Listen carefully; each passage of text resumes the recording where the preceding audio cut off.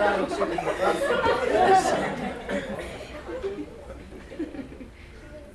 think let me start from the last question. People deny the prosecutor evidence when they appear before the court. Yeah? You are saying. Is that what? Yeah. Defendants, you mean? Defendants, when they appear before a court, they deny prosecutor's evidence. Yeah? I think they denied the prosecutor's evidence. The prosecutor's evidence. Yeah, the prosecutor's evidence. Yeah. You know, Yes. the article I read, the defense is not allowed to have access to the prosecutor's evidence before the trial, which in some cases, it's kind of not giving the defense the right information to defend him or herself.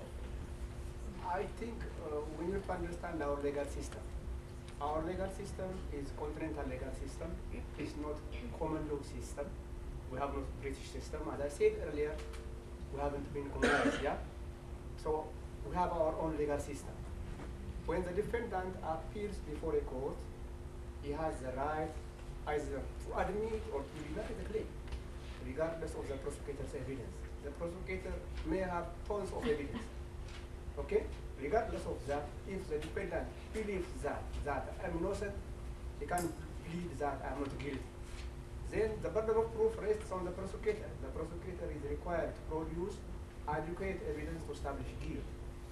Then if the court finds him guilty, the court may pass guilty verdict against the defendant.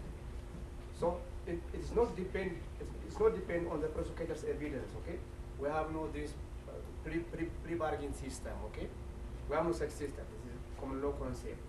So the prosecutor, if the defendant, even though actually he has committed the crime in the presence of many eyewitnesses, so he can, when he appears before the court, he has the right to deny the allegation.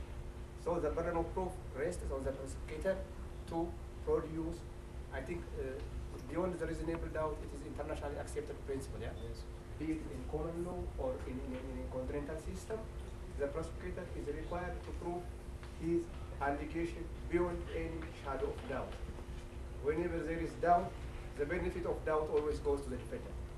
So that's why the defendant may say that I'm not guilty when he appears before the court. With regard to the Sharia law, in our context, the Sharia law will be applicable in family matters, okay, in family case, which means when the wedding spouses, when they decide to separate, to divorce, when they appear before the law, if they are Muslims, if they determine that our case must be treated in accordance with Sharia law, then Sharia law will be applicable. The vast majority of Ethiopia, two-thirds of the population is Christian, one-third is Muslim, yeah? And if the married spouses decides, okay, that our case must be treated in accordance with Sharia law, then their case will be treated in accordance with Sharia law. Then there will not be any position that the case will be treated in accordance with this written law, okay? I don't know whether I might properly advance your question or not.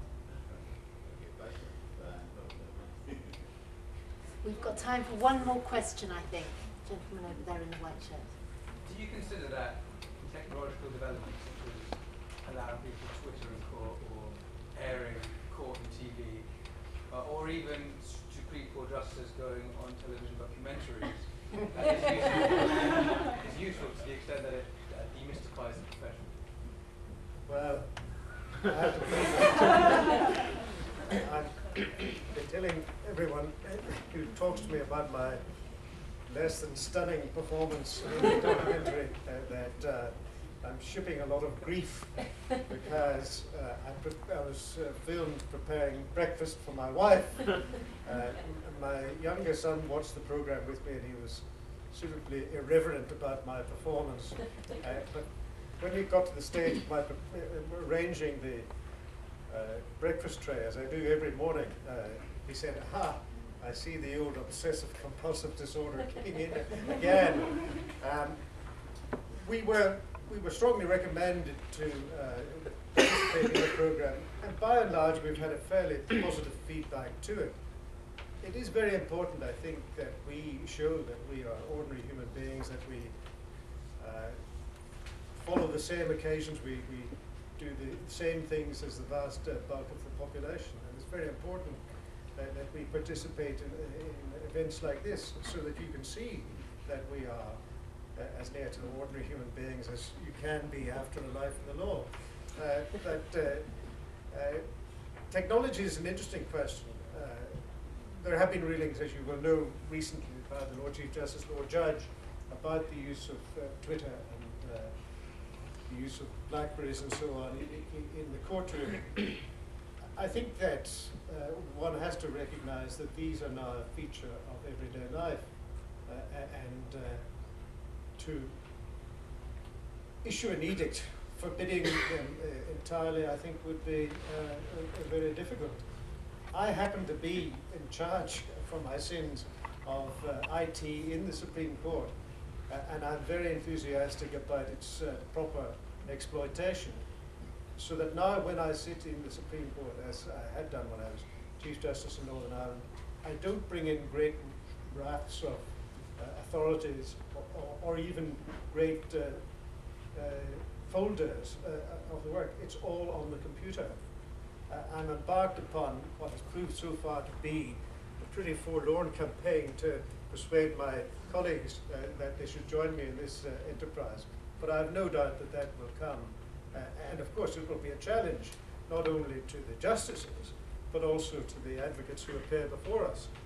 We did conduct one case entirely through technology, and all of the papers, all of the authorities were on screen before the judges, and the advocates had to refer to the page number on what I describe as the electronic file.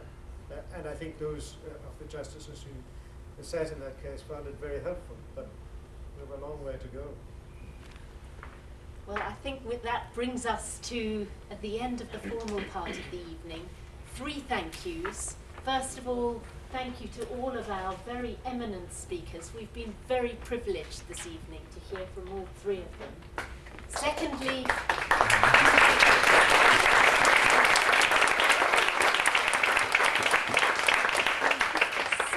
thank you to all of you for your really interesting contributions and questions. And third, and last but not least, thank you to Jennifer for organising tonight.